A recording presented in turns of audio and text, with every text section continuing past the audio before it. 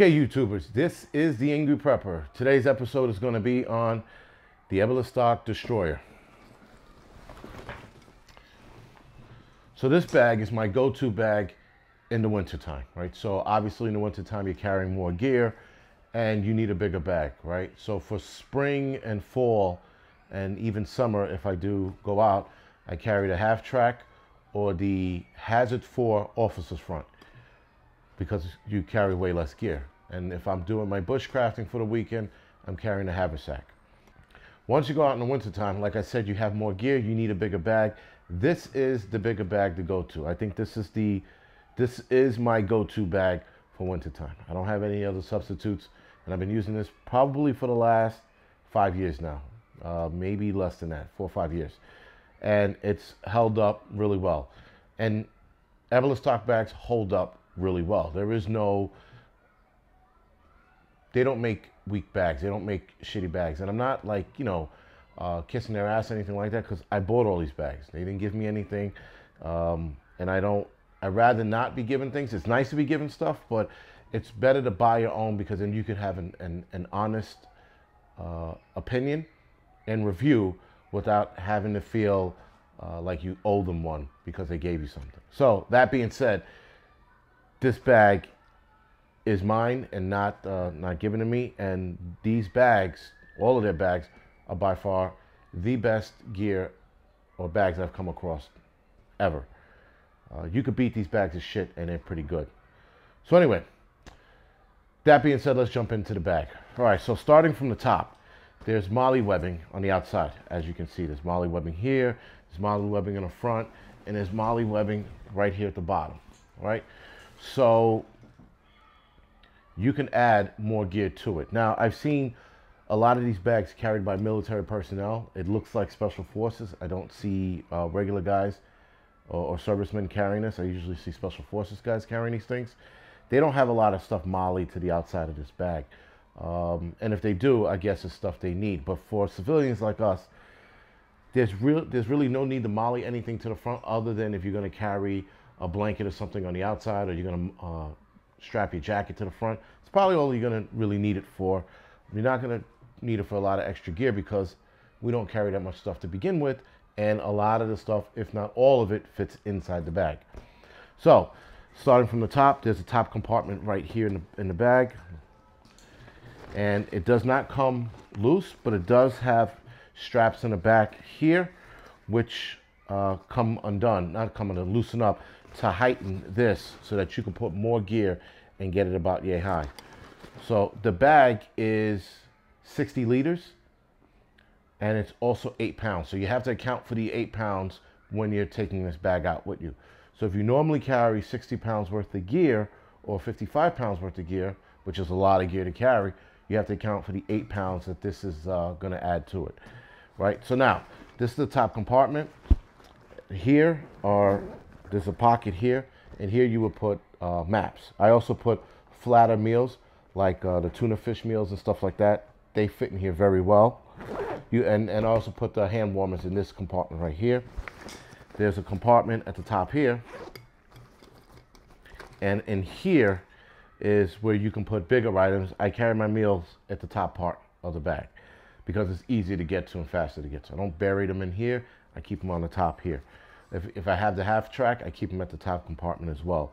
My spoons and all my eating utensils are also at the top as well. So the buckles on the bag, I forgot to mention, there are 10 buckles throughout the entire bag, on the outside of the bag that is. There is one on the inside. The buckles, again, they're very adjustable. The straps are pretty long. Some of these straps do get in the way, so if you want to duct tape some of these, you can. The shoulder strap adjustment straps, which are these right here, I wish they had Velcro, but if not, you just roll them up and you could duct tape them to the length that you have them at, and then duct tape them closed so that you don't have to worry about them getting in the way. The same goes for the adjustment straps for the top compartment. Roll those up and put duct tape on them as well. This comes with a sleeve, I guess it's called an extension sleeve, so you can pack to about this high, and the top compartment goes to the length of, the height of this. There are two closing ports here. There's this one right here, and as you can see, the string closes it tight. And then you have this one here that closes it further, preventing water, dirt, sand from getting inside. So you have double closure to the one opening that's on top. You can get your gear into the top here, and you can get your gear into the front here. I love the front opening doors. That is pretty cool because you can lay your pack down and take everything out from the top. If you don't want to lay it down, you can stand it up and you can dig in from the top here. There's also a door here at the bottom. We're going to get into that. That's where I usually keep my sleeping bag or sleeping gear. If I have my hammock and my wool blanket, that all gets stuffed in there and it fits pretty well. So now we're going to dive into the inside top compartment of the bag. The barn door opening here in the front is pretty cool. And in here, you'll see two pockets. You'll see, or pouches, sorry, you'll see two pouches. You'll see pouch number 1 here and pouch number 2 here. Pouch number 1, I used to keep my Hazard 4 Pancho Villa poncho in the top. And the second one, I put extra stuff like a map or something, a secondary map that I can also access here. The two pockets in the side here, you can put more gear in there as well.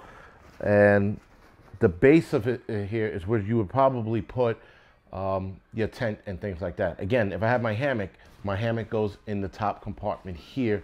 My sleeping blanket or sleeping bag fits down here at the bottom. And then anything else I need, water bottle, first aid kit, all goes in this compartment right here. There is a divider, which is right here.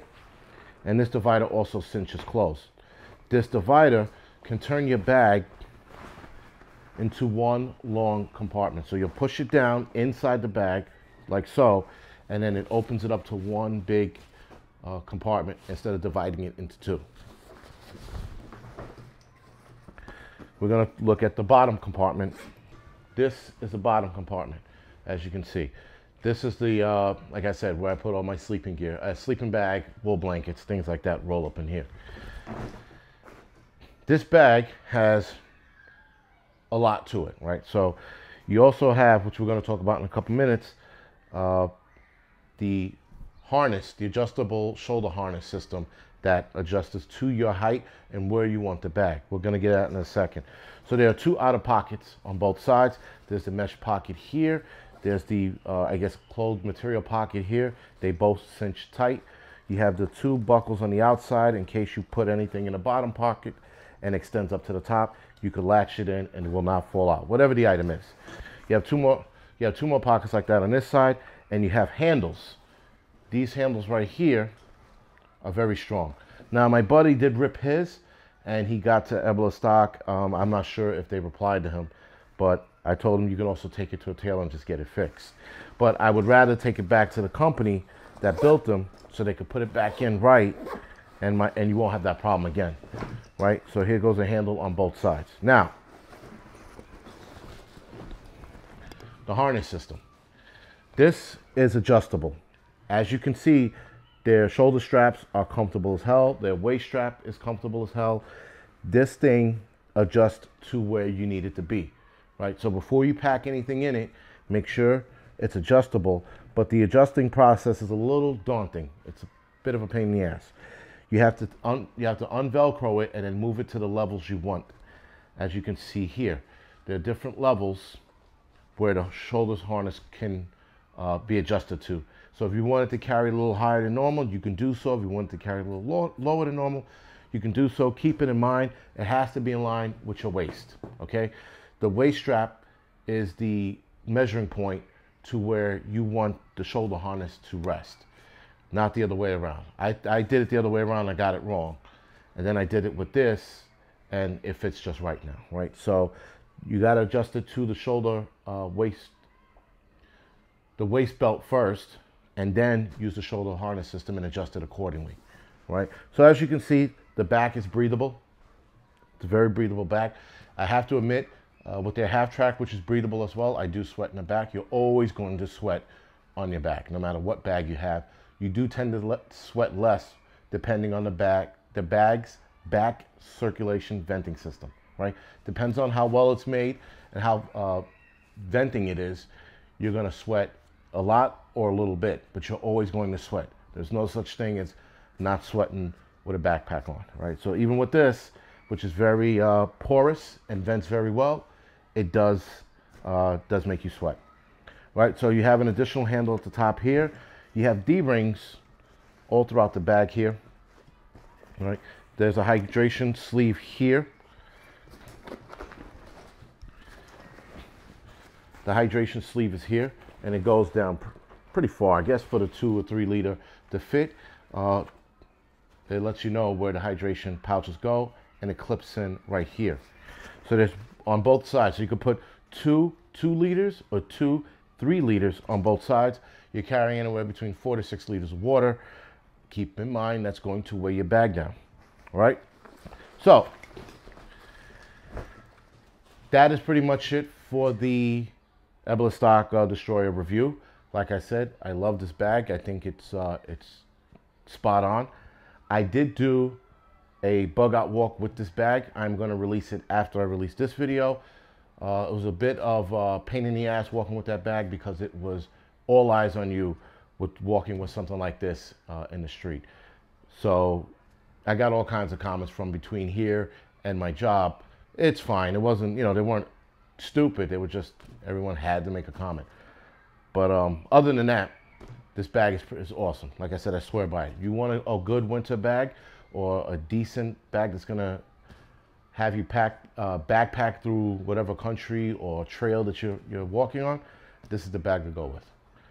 Anyway, other than that, thank you for watching. This is the Angryprepper. You can like and subscribe to this channel. You can also follow me on social media. Instagram, Facebook, Tumblr, and Twitter.